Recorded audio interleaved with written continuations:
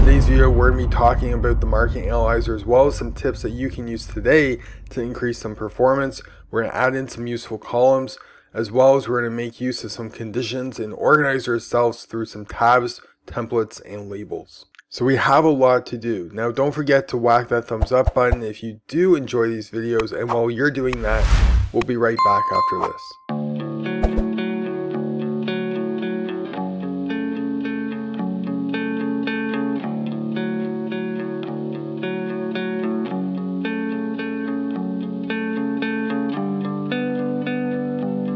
So depending on your machine's performance of the market analyzer, it might not be as important to look at these performance changes. I'll have to do another video on computer hardware. However, unless your computer has 64 or 128 gigs of RAM, you're probably going to want to tweak your market analyzer performance, and we're going to do that in 3 ways. Bars to load, the max bar look back, and when to calculate whether you do that per each tick, every time the price changes, or when the bar actually closes. Now all of these settings can be found in the column setting of the market analyzer, so we're going to right click on the market analyzer itself and go to columns.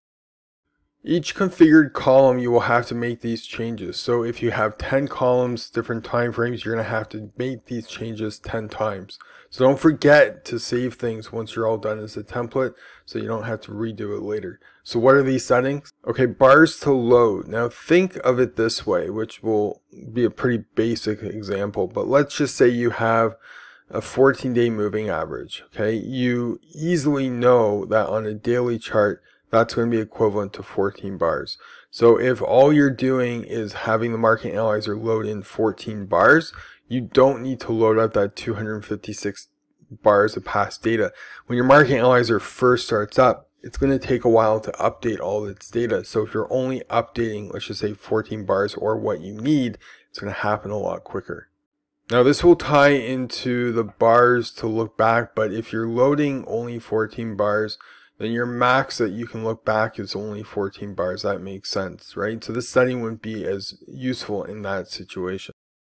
However, if you need to load 500 bars for other data or other calculations, but on this specific column you only need to look back 14 days in order to get like a moving average calculation, then that's when this setting might be handy to further improve that performance. Now the last one is when to calculate. Some indicators or some tools that you might not be using doesn't need to recalculate if the price doesn't change. So the option that would make a lot more sense to you is to use when price changes and not per tick.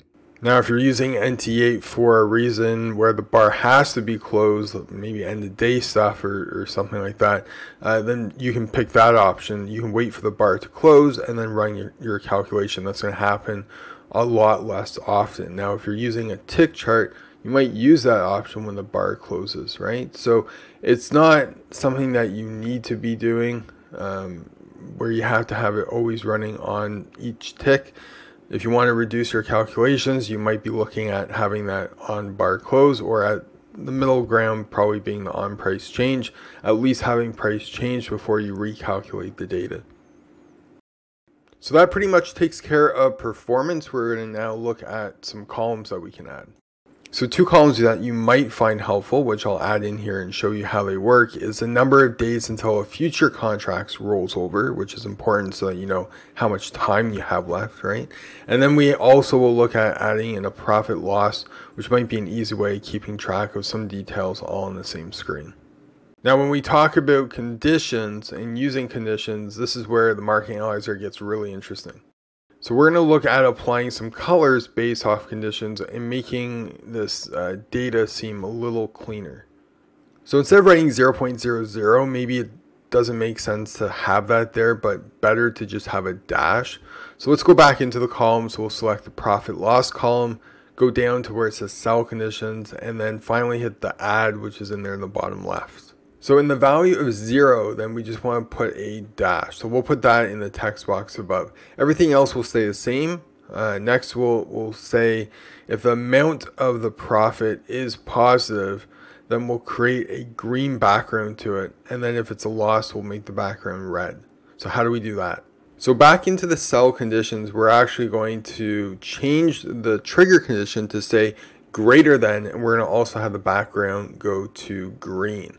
Okay, just like in the text box, we'll have it stay empty, which means basically replace it with the value of whatever that green value would be. So keep the text block empty, don't have a dash there or anything, and have the background set to green. Now, of course, you can go back in and add another condition and change it to the condition with a lesser than, and then you can have your background as red, and that way if it's in the green, then you'll see a green background. If it's in the red, then you'll see it being red. So very handy, at least easy to find with your eyes. Now, as far as organization goes, don't forget to save your work as you go through all this stuff. The market analyzer can be saved again by right-clicking on that chart and going down to templates and saving it there. It's a good idea to even back up your templates files too, in case you need to go back to something that you might have saved over top. So really handy to do that. We can also add in a few labels onto our market analyzer, maybe splitting up the Forex and the future contracts, or maybe we have stocks. We can add in labels, and then we can have a bunch of symbols below that, and that might help organize us a little bit better as well. And then finally at the bottom, you can see that we could run a whole bunch of different tabs. So maybe we'll have a tab for Forex, maybe we'll have a tab for futures, and then one for stocks. It will be very easy for us to actually have different tabs for different markets. Or maybe you want to have all your columns that are in short-term time frames on one, and anything that you consider to be long-term in a different tab. So definitely a way to use tabs to help organize yourself a little better. Anyways, if you had learned just one thing here, we'd really appreciate any love you can give us, and whack that thumbs up button. Otherwise, stay safe, and we will see you guys in the next video.